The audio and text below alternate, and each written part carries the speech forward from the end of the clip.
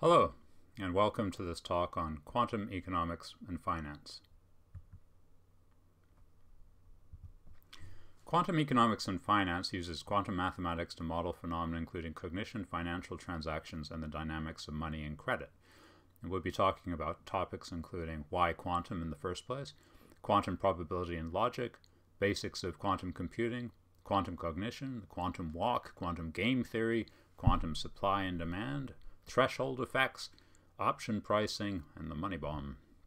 So why quantum in the first place? Quantum revolution in physics was born when physicists found that at the subatomic level energy was always exchanged in terms of discrete parcels, which they called quanta, from the Latin for how much.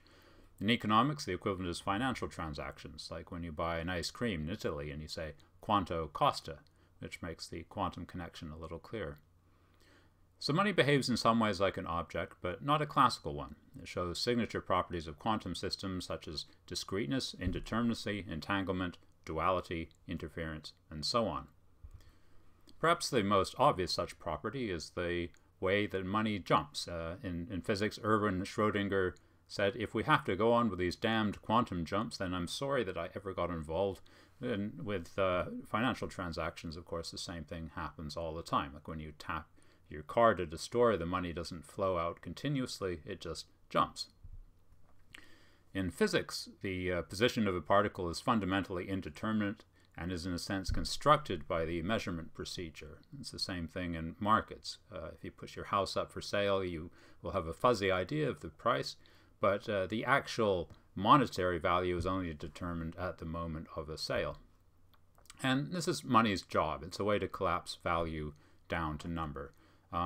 We often talk about money, but one thing that isn't often emphasized is just its most basic feature, which is its connection with numbers. So if you look at a US dollar bill, for example, you see it says one, a numerical 1, and a word 1 in each corner. So it's got quite a few ones, and then it's got $1 down at the bottom and a big 1 in the middle, and there's a lot more ones on the other side. So they're really emphasizing the connection with 1, and that is money's most basic property, that it combines the properties of an owned thing with a number.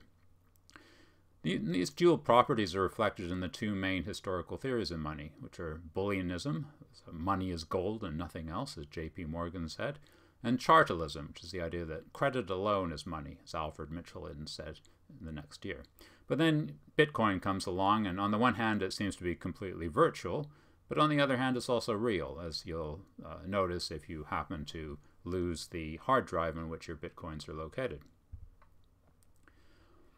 And the duality of money, therefore, is similar to the duality of light. So wave-particle complementarity has been reflected in theories of light, go back millennia. So Aristotle thought light was a wave, and Newton thought it was particles, and sort of bounced back and forth until finally the quantum theory came along and showed that it has properties of both at the same time. And it's the same with money. In economics, we're used to treating preferences as sort of fixed and known objects with some cognitive biases, but often our preferences are made up in response to questions, which act like a kind of a measurement event. So thoughts and ideas behave in some ways like objects, but they're not classical objects.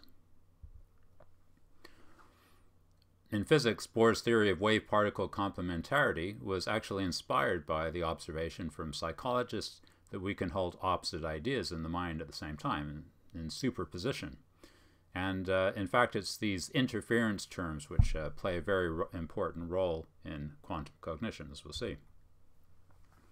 In physics, particles can mysteriously become entangled, so they act as a single system. And the financial system, we'll see a much more direct form of entanglement, where financial assets and virtual liabilities have these quantum characteristics of entanglement.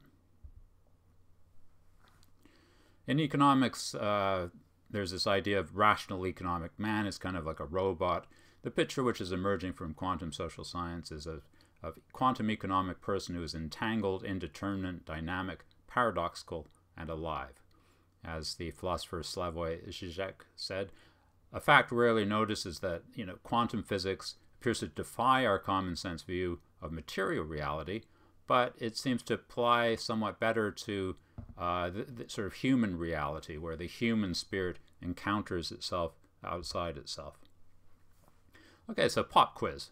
What is quantum economics? Is it A, about discoveries that economists have made by studying tiny, tiny amounts of money? No.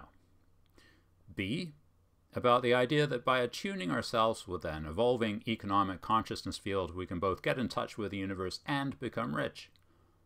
No, unfortunately. C, physics envy taken to its logical conclusion. Well, no. There is a danger of that, but as we'll see, the rest of these talks really don't touch on physics very much at all. Or D, about the idea that the money system has quantum properties of its own, such as indeterminacy, duality, interference, and entanglement, which scale up and affect the economy as a whole. And the correct answer is, of course, D.